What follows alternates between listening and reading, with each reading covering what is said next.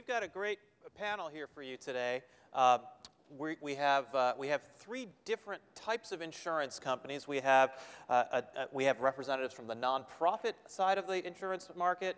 We have a for-profit insurer, and we have Oscar, which is a very interesting new entrant into the insurance market, trying to take advantage of some of the things that are going on in the data world. And we have David Goldhill, who, in my view, is the most compelling writer today on the topic of consumer-driven healthcare, and also happens to be CEO of the Game Show Network. So he's managed to achieve at a high level in two different areas.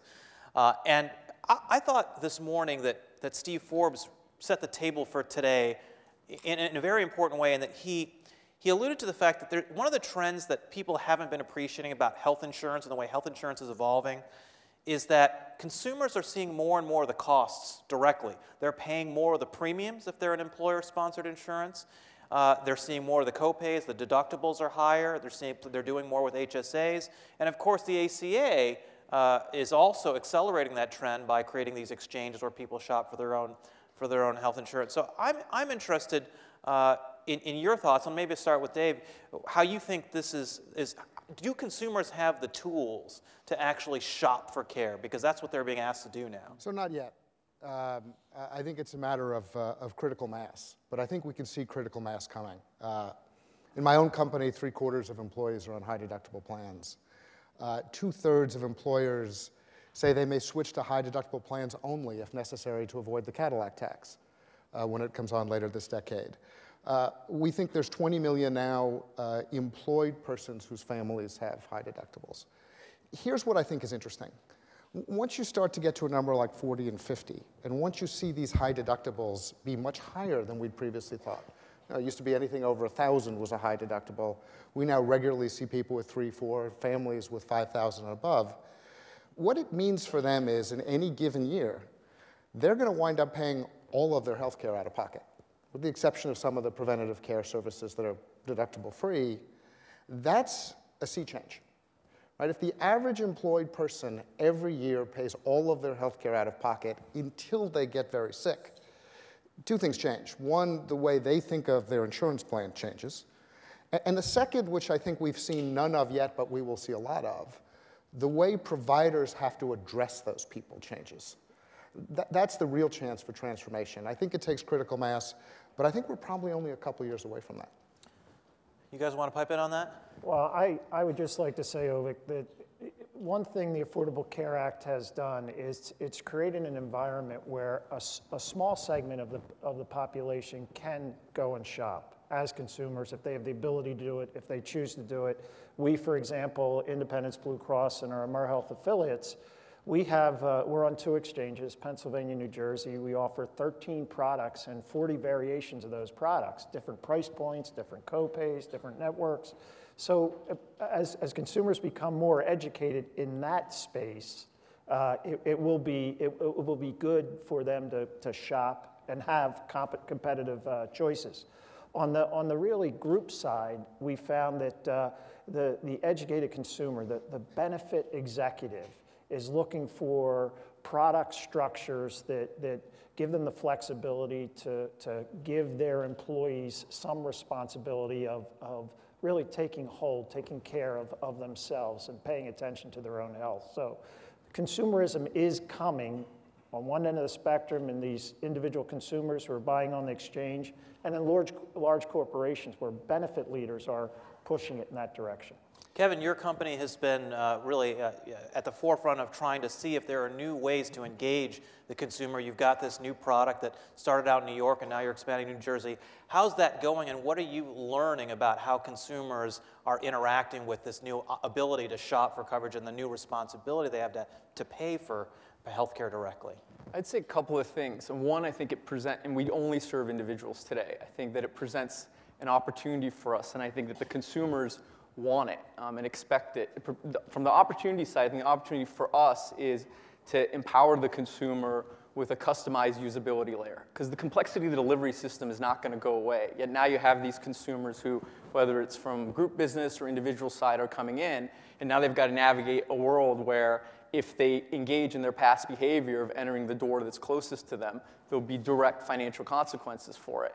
And they're stuck, and they want to know what to do. And I think it presents a real opportunity for us as an industry to provide that usability layer, and people want it. What we're seeing in our early going is that over 80% of our members are filling out a detailed health risk assessment in order to give us the data to create a customized experience for them, so that we can turn around and let them know what the best options are for them and the trade-offs that are involved in those options. But I think it will take some time, because I think the industry as a whole is in that point where what we're doing is taking the analog world and just digitizing it. And so even things like guides and the structure that exists in the applications today for a typical network directory is structured around the 64 different network names and then the subset of doctors and specialists that are under there, because it's just literally a translation of the paper book. Whereas in the online world, you need to provide that level of abstraction and usability so that the consumer is exposed to what's relevant to them when it's relevant to them. It'd be really the equivalent of Google Maps taking a picture of the United States, a PDF, and giving it to you with 10,000 pins on it and saying, here's the digital equivalent of the map. Whereas what you want is it knows we're here in Columbus Circle, and something that puts a usability layer on top of that and then exposes you the relevant options based off of that context and your individual circumstances. So I think a real opportunity and a desire and need on the part of consumers. Sam, you represent one of the largest health insurance companies in the world. You cover millions, tens of millions of people in various segments of the insurance market. How do you see the rise of consumerism? I mean, of course it's there, but how is it going? Sure. Ovik, this is such an important issue that we're discussing, because today consumers are largely buying on price. So we've had an experience of about 800,000 members who bought on exchange. They were choosing their health plans based on affordability. We have to change that discussion to one of value. We have to move the dialogue to one of where there's information asymmetry, of helping guide consumers, guide patients, guide individuals with information on the care that works for them, the care that is evidence-based, and then use our vast array of data to give consumers information on where, you heard from the last panel, where there are gaps in care, where care can be more effective. And in addition, what's so important is we have to use our large data. We have 600 million claims that we derive information from to actually improve healthcare for all Americans. So today, information asymmetry, buying on price, but consumers are willing in our individual products, in our large national accounts, to accept constrained formularies, constrained networks, as long as they're producing higher quality, safer care. And that's been the change over the last several years, that willingness to not just have broad networks, but to actually ask us to invest in helping them bring their costs down. Let's pull up this slide with the consumer survey results, and while that's coming up, David, I know you champion. Well, I just want to make clear, we're talking about two different things. Yes, we are. The Affordable Care Act imagined consumerism as competition among insurers that goes directly to the individual through the exchanges and then to some extent through the employers. That's the world we live in today. I'm talking about a completely different world, where for a significant percentage of consumers, they are direct buyers of their health care. The insurance product isn't covering it through a third party. They're paying for it directly. Correct, and over time, they'll realize they're paying for all of it until they get really sick. It's effective catastrophic care. The question I'm asking is, does that significantly change the provider market? Not the insurance market, the provider market. It may change the insurance market, of course. Do doctors and hospitals get more responsive to the consumer because the consumer's paying And directly? here's the crucial issue. Everybody's talking about the educated consumer. That's ridiculous. Yes. Consumers are uneducated, always will be, always should be. The way free markets work is those of us who want to sell stuff to consumers have to work really hard to make it simple for them. What we're going to find out, which I think is really important, is whether healthcare is naturally, irreparably complex, or is complex because complexity was a terrific business model for everybody. And now that you've got real customers, it doesn't work so well. So let me pick up on that point. When you think about You're right. I don't think we're ever going to get to a point where each and every consumer takes full responsibility for researching, figuring out what's best for them and their families. So we look at it this way. You've got 3 different entities here, and I think back to Steve's opening comments about we are in a disruptive stage, and you've got an entrepreneur who is disrupting the marketplace in a very positive and significant way. You've got 2 long-standing blue affiliated organizations, one publicly traded, one not publicly traded. But here's how we look at the whole idea of taking big data and garnering it and using it to change the way providers work and change the way the consumers are led through the process. So here's how it works. First, you have to have the data. When you think of the blues as a whole, 37 blues across the country, 105 million lives that are touched, that's a lot of data. So then you can garner the data. And we've agreed as a blue group that over the next year, we're going to more than quadruple the data points that we will give to our customers, consumers, and providers, certainly in a HIPAA-compliant way, to help make clinical decisions. You need a pipeline. Many of us are part of an organization, for example, called Navinet, which is the portal, physician portal, which originally was to pay claims, to do all those types of business things that we need to do every day. But now they get into actual clinical care, clinical management.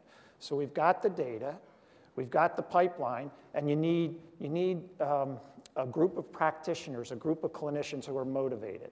So you develop How do you motivate them? You develop a system of pay for performance. We do it through a company called Tandem Health, where we, with healthcare partners, DaVita, have come together to help physicians manage their practice, give them the real-time data and tools so that they can, by disease state, by population, by individual, better manage care. And if they meet outcome goals, they make more money.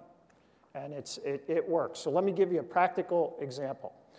Diabetes. 25 million Americans suffer from diabetes. Estimates are that 25% of Americans, that's 79 million Americans, are undiagnosed but will develop diabetes. Costly chronic disease can be fatal. Well, if we put the data in the hands of the clinician to make decisions to help people change their life patterns to prevent getting diabetes, significant savings. So, but does the physician have the economic incentive? I mean, I know there's risk-sharing models in insurance now where the provider can capture some of the savings if the costs are less than anticipated. But in general, physicians and providers still have an incentive to have a higher volume, to charge more, because that's how they make more money. It's that's about why drug companies charge more money for their drugs too. It's about shifting it to an outcome system. Yeah. It's about having the data there that shows the outcomes and finishing the data story.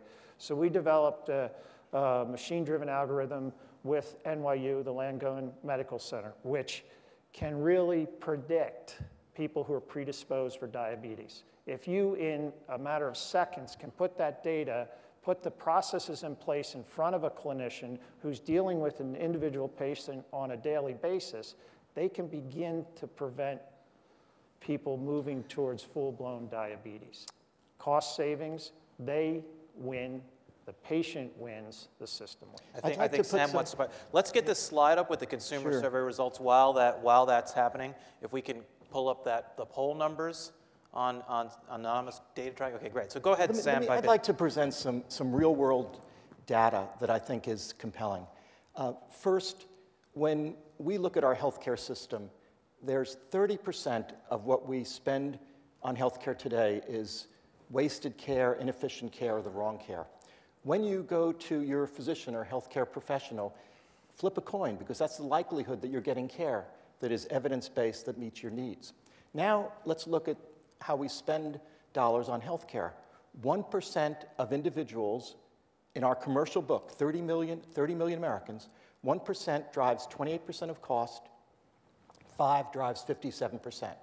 We've got to get our arms around that, and to Dan's point, the way we're doing that is to move into new models with hospitals, with physicians, and paying for value, actually creating optimal care paths, rewarding optimal care paths, filling in gaps of care. And that's really the hope of how we're going to make care more affordable. Because in many ways, think of this morning's earlier discussion about breakthrough therapies and drugs that cost $125,000 a year. The only way we're going to ever be able to afford them is to take the waste and inefficiency out. And by paying doctors and hospitals differently, today we're at 40%.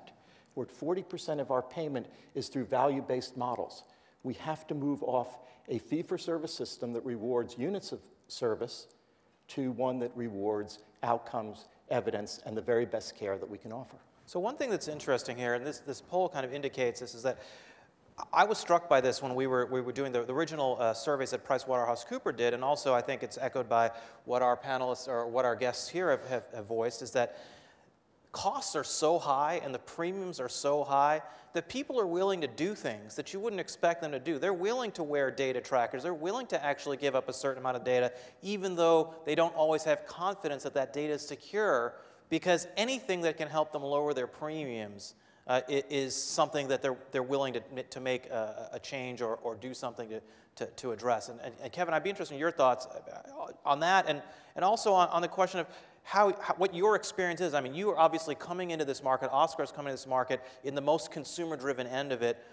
What are you seeing in terms of what your enrollees are like? Are they different from the typical health insurance enrollees, both in terms of demography, but especially in terms of these kinds of questions? Are they more willing? Are they more engaged? Is there kind of a self-selection going on with your population? Yeah, I think what we're seeing is consistent with the survey results from PricewaterhouseCoopers and then what we're seeing here as well. And I think there are two things, which is one, if we make it clear that we're providing value to people and that we're not taking something away and that they don't get penalized with the information if it happens to be something negative, that people will engage and give you the information. And we're seeing a couple of spots where it's promising. I mentioned the fact that 80% of our members have filled out a health risk assessment. We gave them $10 to do that right off the bat.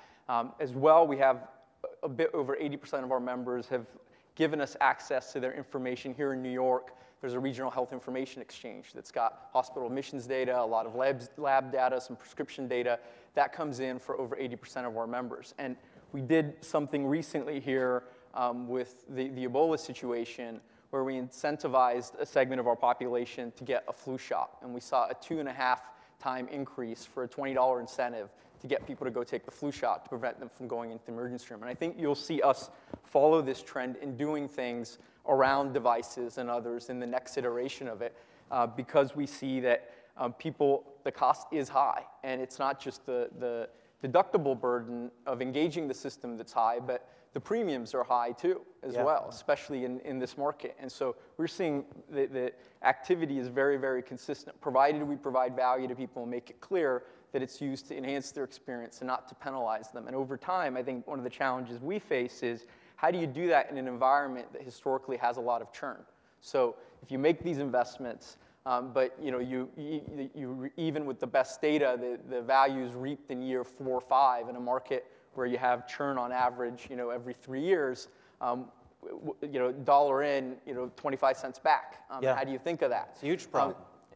Go ahead, Dave. Do you mind if we step back just a little Sure. bit? We didn't go from 4% to 17% of GDP on healthcare spending because Americans got a lot less healthy.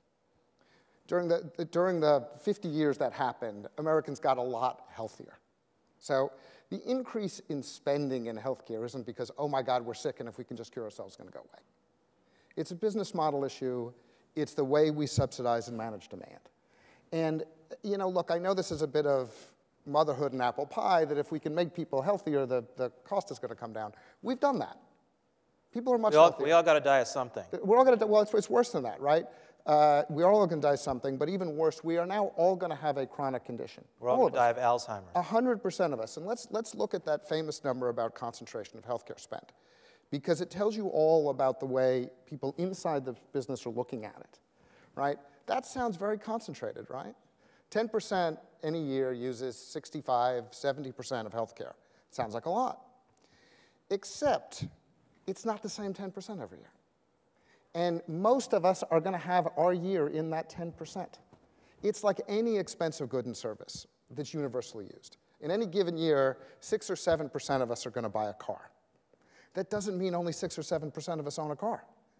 And yet we look at healthcare as something so different and so unique and so health-oriented, we're missing the story. The story is we've subsidized all forms of healthcare demand forever. It's a completely undisciplined system. Nobody in healthcare makes money by saving money. Nobody. Because there's no equivalent of a Walmart saying, if I can save money on my inventory, I can lower my prices and drive everyone else out of business. But that's in theory changing. Yeah, but can I just dispute one point there? You talked about us all buying cars. I would say that the average consumer is much more educated today than they were 10 or 15 years ago. You can go buy a car that is a hybrid, that gets 45 miles to gallon, is more environmentally friendly. So and you compare that to healthcare. I disagree. You absolutely can make money by lowering cost. And what I mean by that is if you keep a healthier population within a corporate customer, or a cadre of individuals in a consumer marketplace, and they're paying less for that product, you're going to have more of them. Who's the you there? You is the insurer, and the like-minded provider, like Thomas Jefferson Health System, University of Pennsylvania Health System, a children's hospital. They understand that if together we keep people healthier and everybody shares in those savings, including what the consumer pays in premiums. Right. I'm on the other side of that trade. Yeah, I run a company that has insured. So last year, our claims rate dropped by 52%.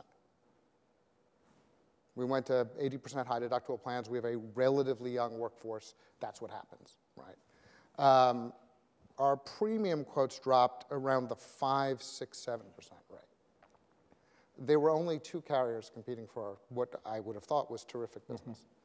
You know, I think the Affordable Care Act has a lot of this presumption in it that that's how the world works. But in fact, we've now been insured, we've now had employer-dominated insurance dominating for 50 years. We haven't seen any of it. We haven't, right? It may be the Cadillac tax changes things, but I think without fundamental change to the economics of how it works, look, we've been bundling and unbundling literally for 45 years, right? We've been, if we could just attack this disease, if we can, everybody takes statins now, far fewer heart attacks. Did it reduce our cost of healthcare? Did not. Significantly reduced risk of strokes. Did it reduce our cost of healthcare? Of course not.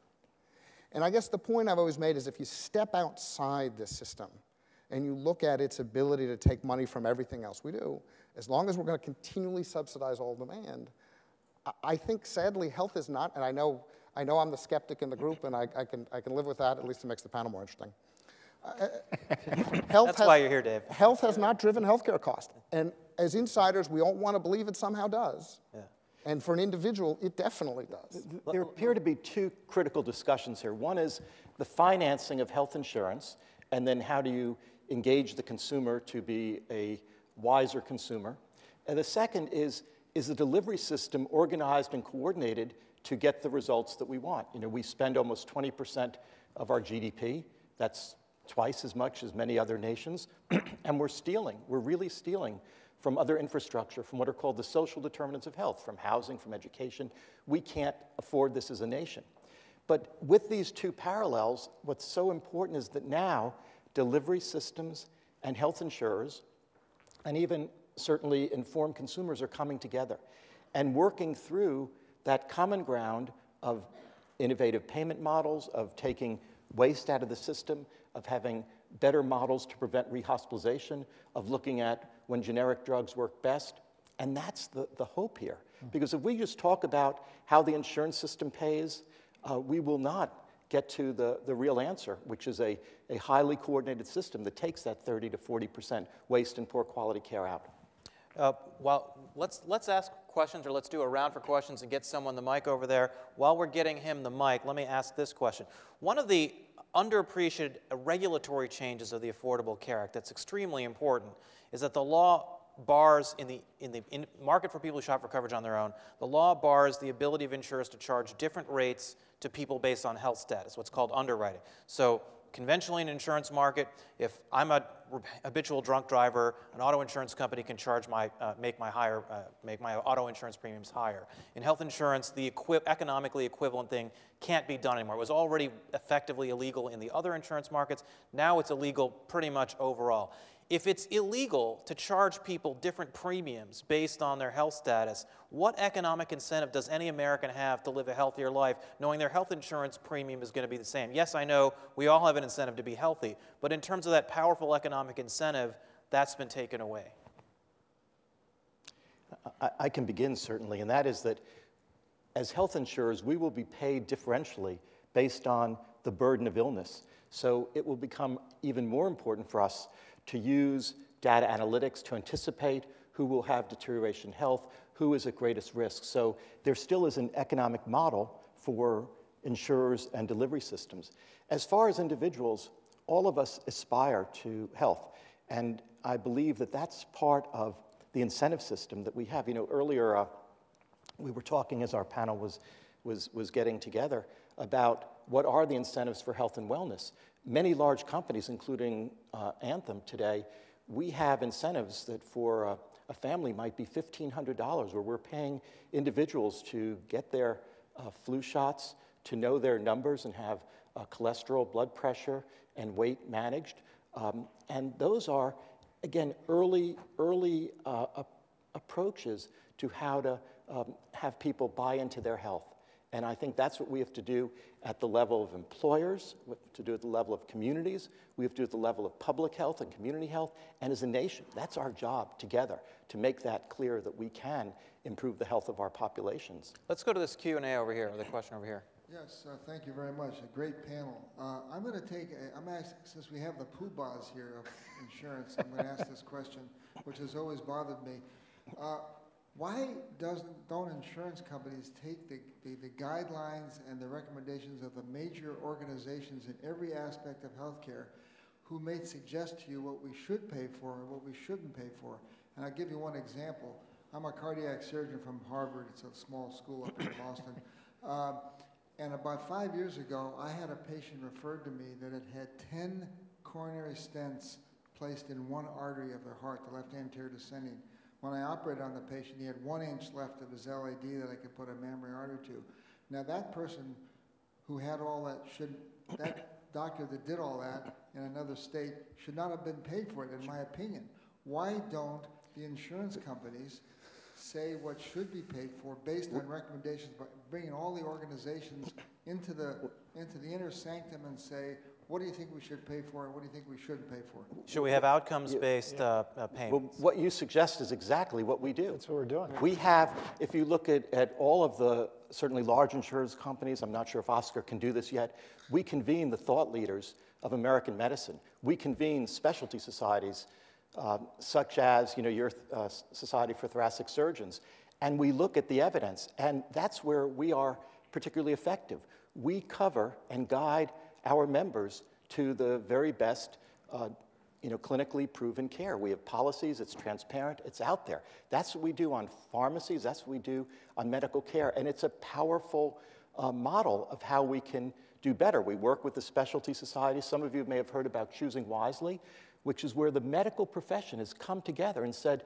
these are 5 areas within their domains of waste and efficiency, poor care, and we're going to change this. And they've done that in a partnership with Consumers Union to engage consumers in a way that's understandable to them. But thanks for your point. Dan or Kevin, maybe just to amplify on that. So Murray Aitken this morning from IMS Health, I thought gave a very provocative presentation where he talked about how there might be ways with drug reimbursement to pay for particular indications where the outcomes were better, or just to pay for outcomes in general.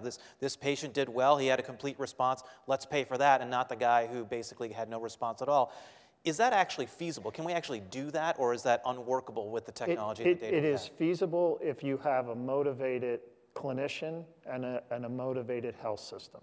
If the incentives are agreed upon and it's all outcome-based, it can be done. It can be done.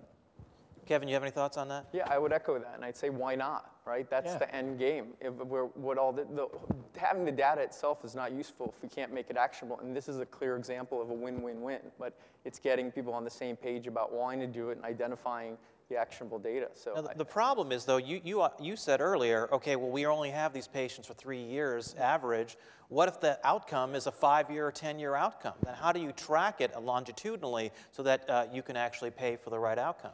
I think in this new consumer world, I think that it is going to be incumbent on us for our business models to retain these customers over a longer term and to think about them over, as part of the benefit we provide, is to think about them over a life cycle that's not a 1-year life cycle or 2-year life cycle, but to think about them as 10, 20, 30-year customers for us. And with that, then I think we can proactively make investments like that win. But they're not all 30-year things. There's a lot of short-term things that you can do as well, and just identifying basic data around adherence or other things where it just makes sense to send someone to someone's house and help them out. Even though it may cost a lot and may not be covered, it benefits you over even a 6-month or 1-year period. Any other questions out there? Yeah, let's go over here. So I just want to mention something that is very important in lowering cost and increasing the value proposition, and that has to do with the provider side. Now, I understand that we're shifting risk over to the provider side, and I believe that that's the right thing to do, to work with payers and make that happen. 70% of all of the decision-making adds to the cost of, is in the physician's hands, in the provider's hands. The problem is that when we receive big data to manage our patients, the difficulty is that it's often retrospective, and it's often the predictability of claims level data is only about 80%.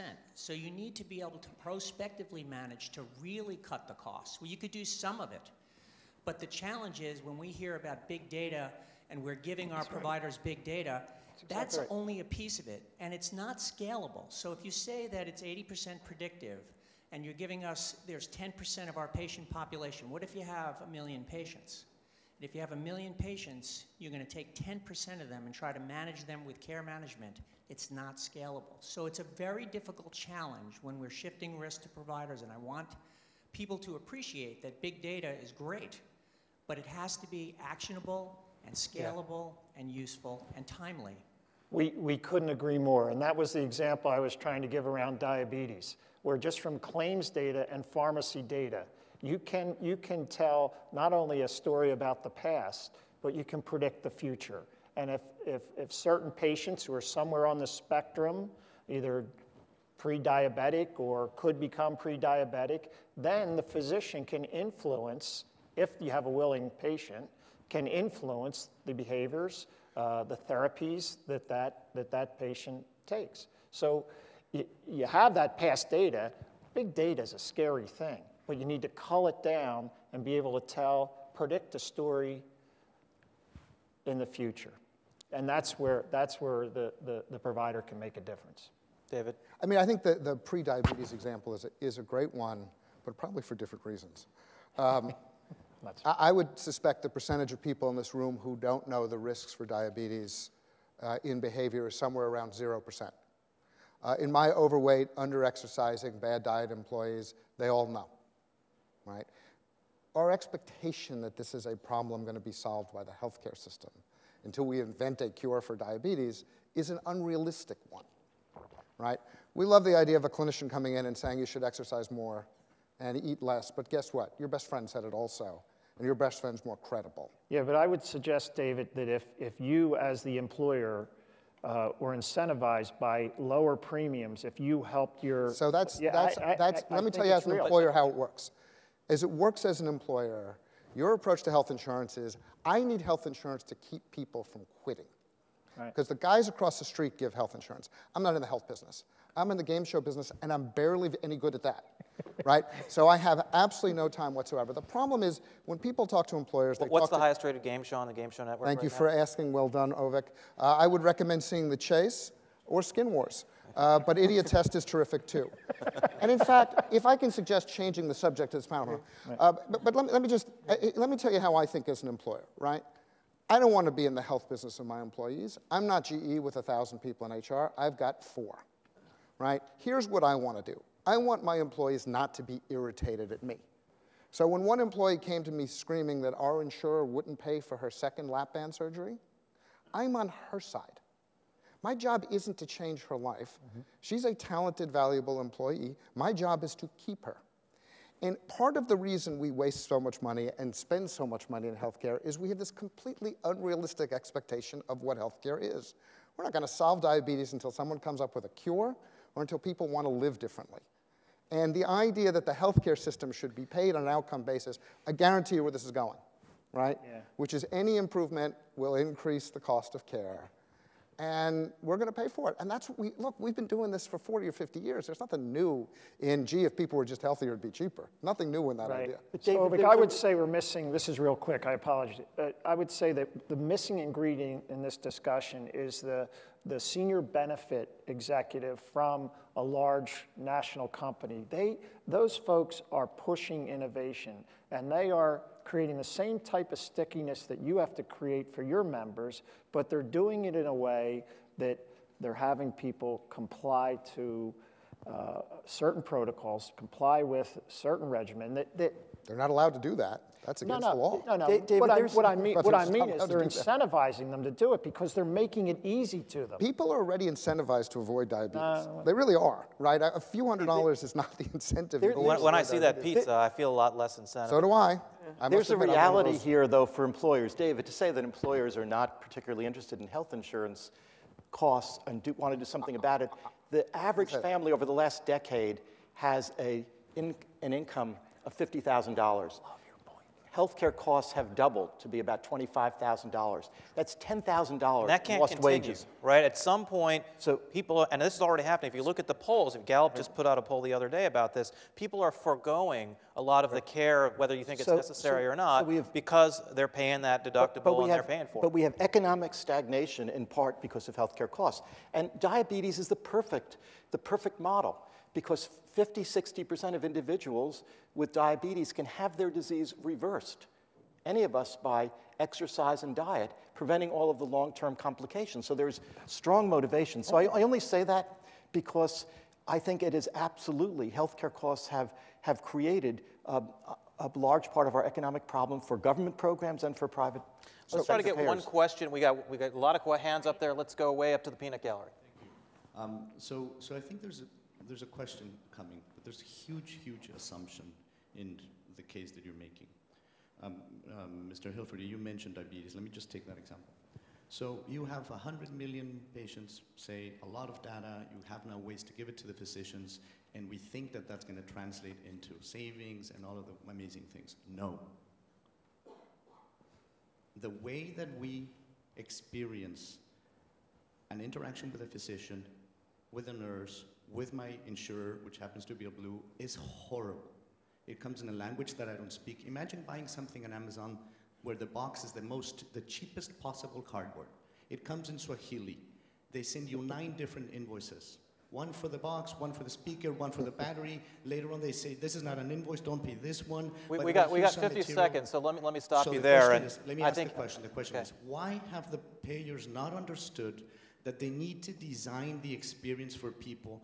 And the last step, which is when we engage directly to you or through our providers, because everything else before is not going to have an effect if we don't do something totally different get it. in behavior. So, Kevin, let me go to you, because this is exactly what you're focusing your entire company around. This is the premise why we started it, right? Because we felt that the consumer was an afterthought in the process, and that, like you said, they got the residual of a transaction-based system where you got a thing that came and said, what really prompted us to start this is we got this thing that said, here's an explanation of benefits, and it was everything but an explanation, right, underneath. Great. That was the one thing it wasn't, and we said, wait a second, how could this be so confusing? And what happens is that, unlike this beautiful venue here in Columbus Circle, a typical experience for consumers, like going to Times Square, all these things pop out at you, right, and are different colors and flashing and require you to put in all this information, so the consumer just shuts off. And it was with that premise that we started and said, if you put this usability layer on top, it's a start to get this engagement. But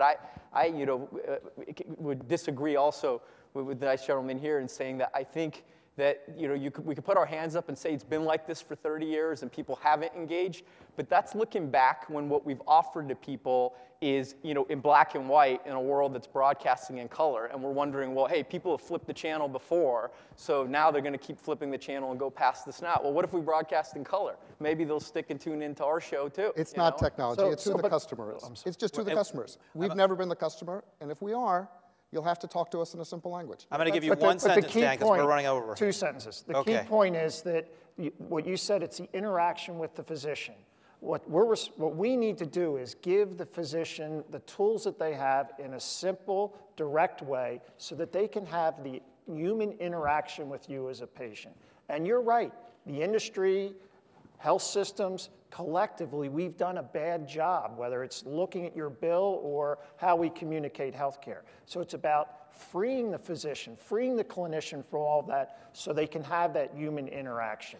And someone on their office staff can help you work your way through a very complex system. Well, let's hope that as the consumer let's hope that as the consumer gets more in charge of the system, that these tools will orient around the consumer more and have to be more user-friendly because the consumer is going to be making the decision, which in an often case, they're not making that decision today. So thanks, everybody. I appreciate the time. Very interesting discussion.